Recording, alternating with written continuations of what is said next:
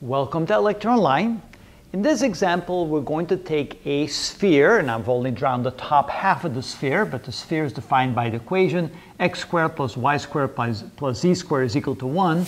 And then we also have a plane. The plane is x equals 2/3, which means the plane is parallel to the yz plane and 2/3 of a unit in front of the origin in the positive direction.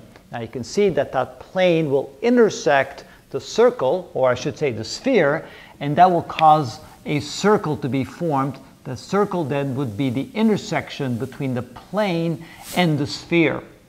Now assume that you move along that circle, the intersection between the plane and the sphere.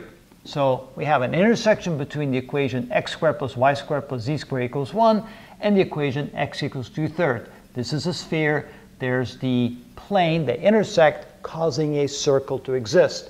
We're now going to move along that intersection, and the question is, how fast is z changing when passing the point p equals 2/3 for x, 1/3 for y, and 2/3 for z? So that's the question. How fast is z changing when we're moving along the circle and we pass at that exact point? In other words, we pass at a point x equals 2/3, which makes sense because you have to be on the plane, y equals 1/3, which is 1/3 to the right of the origin, z equals 2/3, which is up 2/3. So the point would be probably somewhere in this neighborhood. So when you pass that point right there, that's the point P as you're going around the circle. How fast is z changing? Well, what we're going to do, and of course we have to do that with respect to x when y is constant and with respect to y when x is constant. So let's take the partial derivative of z with respect to x.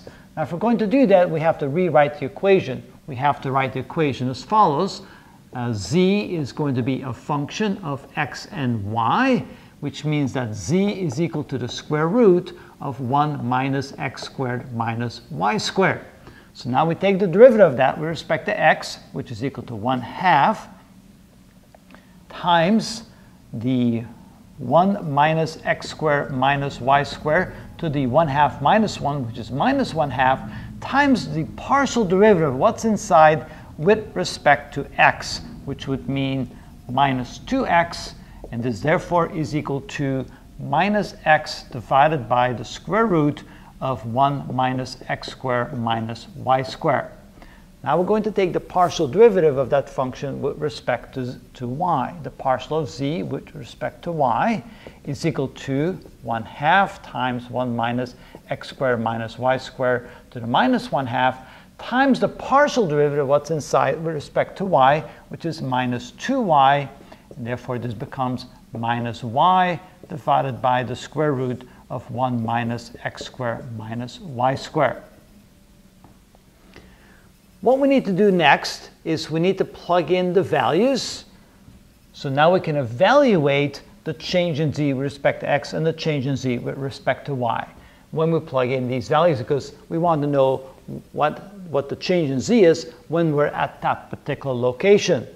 So the partial of z with respect to x is equal to, and of course we're going to plug in the values for x and y, 2/3 for x, 1/3 for y. And this is going to be equal to minus x. Now x is going to be 2/3, so it's minus 2/3 divided by the square root of 1 minus x squared, which is 2/3 squared. That would be 4/9 minus y squared, which is 1/3 squared, which is 1/9. So this becomes equal to minus 2/3 divided by the square root of, that's 1 minus 5/9, which is 4/9, which is equal to minus 2/3 divided by 2/3, and minus 2/3 divided by 2/3 is equal to minus 1. So that means that the rate of change of z with respect to the variable x, when y is constant, it is equal to a -1.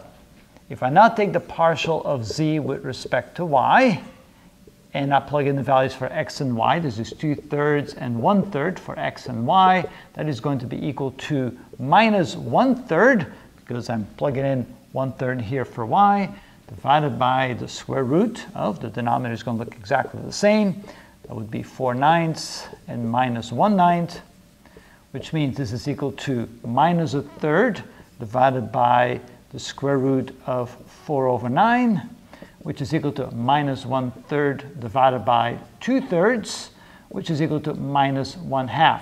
So that's the rate of change of z with respect to y as x remains constant. And so that's what we're doing here. We're trying to find how fast z is changing when passing that particular point with respect to the variable x when y is constant, and with respect to the variable y when x is constant.